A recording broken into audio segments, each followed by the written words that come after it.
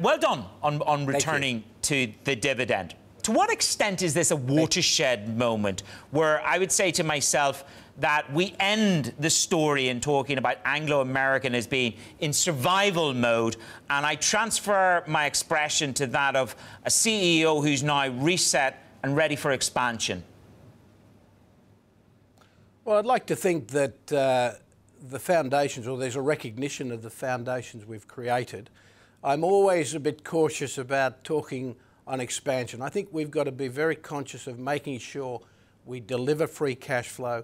It's got to be sustainable. We can grow off the base we've created, but at the same time, we've got to deliver returns on capital. For me, one of the most important numbers in our results is the 18% return on capital employed. That was the milestone number, or the 15% return was the milestone number we talked about in 2013. That's critical. It's not just about cash flow, it's how you deliver those cash flows that matter. Let's talk a little bit more about that, because obviously you are a man on a mission to restructure Anglo American. So what comes next? Because you had this little bit of reprieve, haven't you, in terms of the commodity cycle, Mark? You've had an uplift in iron ore, you've had a couple of different things going on there. What comes next to perpetuate that story in the restructure?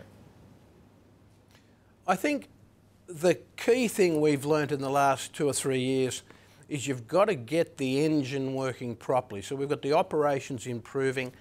In Anglo American, every individual in the business is now delivering 70% more product each day, and that's underpinned the cost reduction, the improvement in the performance right across the business. We've still got a long way to go in terms of improvement. I think that's very important. Secondly, we've identified a lot of small-scale, very small-scale capital projects with very rapid returns. We've got to make sure we continue to enhance and improve the business, and we've got some real step-out opportunities. So having a portfolio where you've got options to make the right calls is absolutely critical.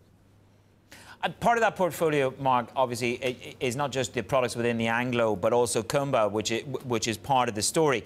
They had good results yesterday, and I suppose the question that I have for you there is that I think your CEO there, cracking man, he calls the iron ore very well. One or two analysts are saying the market's in Jekyll and Hyde mode.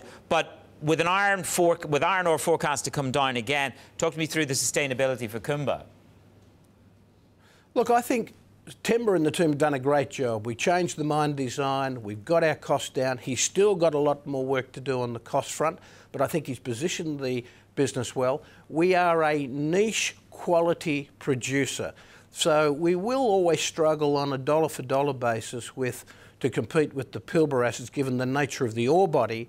But what we can do is we can be a lot smarter in the way we operate, both in terms of the costs and competitive position, the markets we pitch into, and the prices we realise.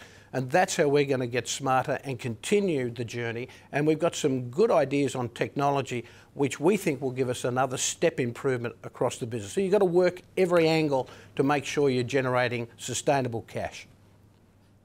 Mark, is part of the angle, could part of the angle be that you would sell Kumba if the price was right in the next couple of years? Could that be part of the strategy? Look, today we're really pleased with where we've come from with Kumba.